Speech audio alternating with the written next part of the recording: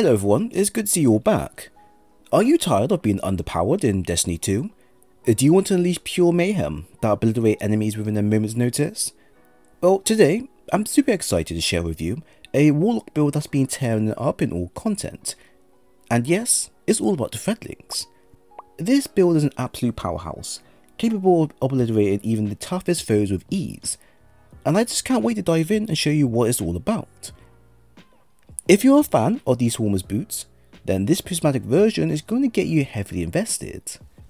Start with the general aim and exotic of the build. Our aim is to make sure we are able to maximize the large usage of Threadlings that will not only take down enemies, but also provide unraveling for additional damage and debuffs. We also need to showcase why this specific choosing is the right one for everyone to pick. For this, we will be using Swarmers and Buried Bloodline. Starting with Swarmers with its exotic effect, Swarmers, it states, destroying a tangle spawns a Threadling.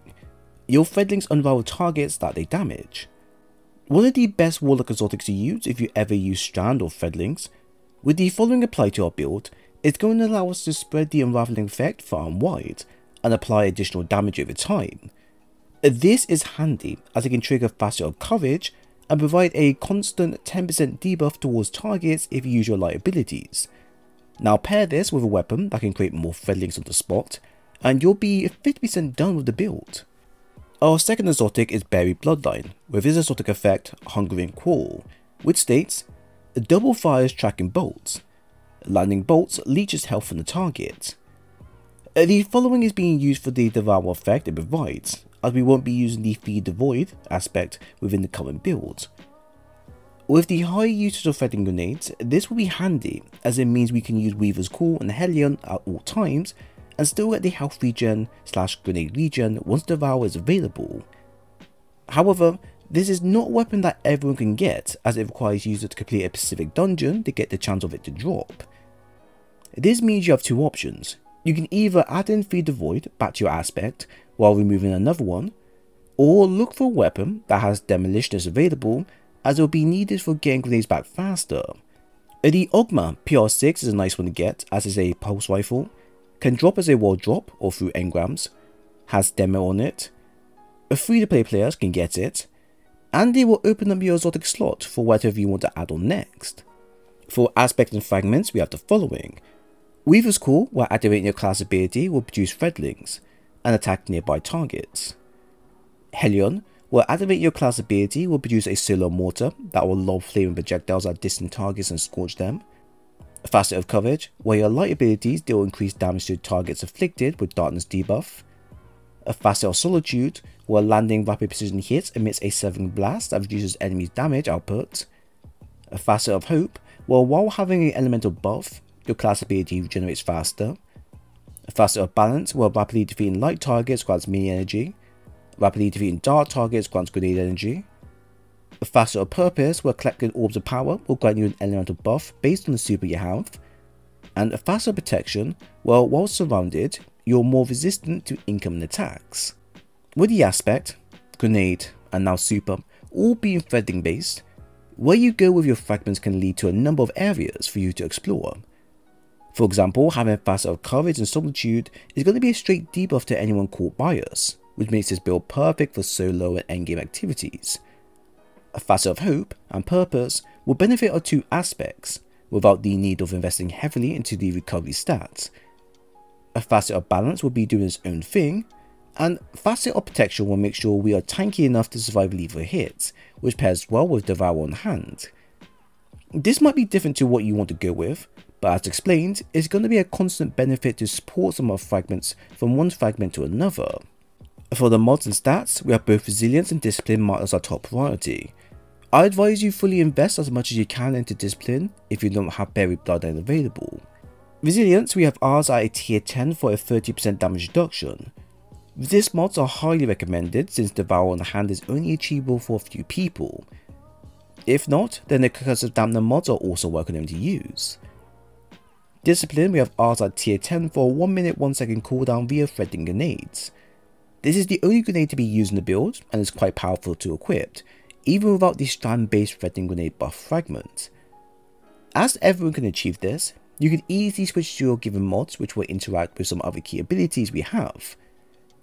Impact Induction ×1 for a 12% grenade regen, Bolstering Destination for a 12% class ability regen, Momentum Transfer ×1 for a 12% melee buff, Orbs of Restoration for a 10% buff, a Bomber for a 12%, and Distribution for a 4% all ability buff will be suitable for the build.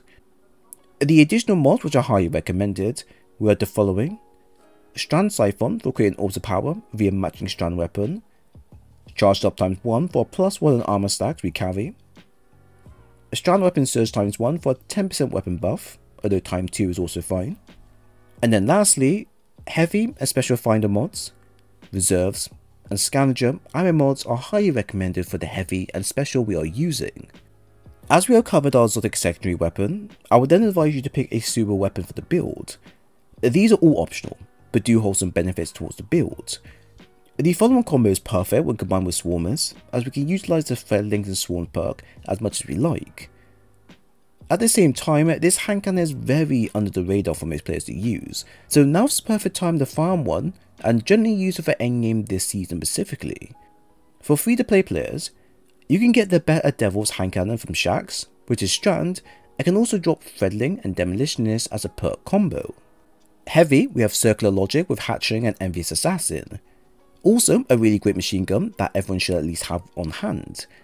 It hits hard, it has great stats overall, has great damage, perks are really good, and there's something reliable that you can bring wherever you go.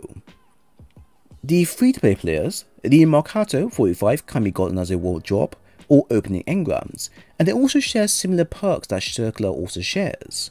So what makes the Threadling build so special? Well, for starters, it's all about the gear. You're going to need a specific set of armor, weapons and mods to make the build work, like shown. And I'm not going to sugarcoat it. It's going to take some grinding and a bit of time to get everything you need. But trust me, it's all worth it with the right gear, fragments and mods applied.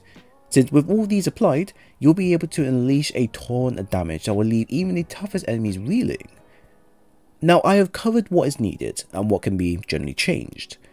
Truthfully, the build can be done without the Swarmers available, as you do have a number of ways to create Threadlings on demand. You will however lose out on the benefits that Swarmers provide, which is more Threadlings and being able to apply Unravel. This also affects the exotic weapon currently being used, as I know not everyone can get this. However, we have stated what you can do instead, which should help out those who want an idea as to where they need to go to next. But honestly, don't just take my word for it. Take a look at some of the gameplay footage we have shown. As you can see, the Threadling build is an absolute beast on the battlefield. It is capable of taking down even the toughest enemies with ease, it has great resource management for applying the key strength of the build, good ad control, which is always important, and is an absolute blast to play with. I mean, who doesn't love unleashing an army of tiny minions to do their bidding? It's like something out of a fantasy novel, and is an absolute game changer for many Warlock players everywhere. So to recap, the Threadling build is all about unlocking the true potential of Prismatic subclass with endless Threadlings available. With the right gear, mods and abilities, you'll be able to unleash a ton of damage in short bursts, from your weapons, fragments and aspects, down to your super. It's an absolute must try for any Warlock player looking to take the game to the very next level. So there we have it. I hope you all enjoyed the build breakdown. If you have any thoughts on the content shared, then please leave a comment below. While if you enjoy the content and want more of these videos in the future, then leave a like and a sub while you're here. The link for the build is located below in the pinned section, and I do advise you to check out my playlist for more additional content. It was great sharing today's video with you all, and I hope to see you again soon.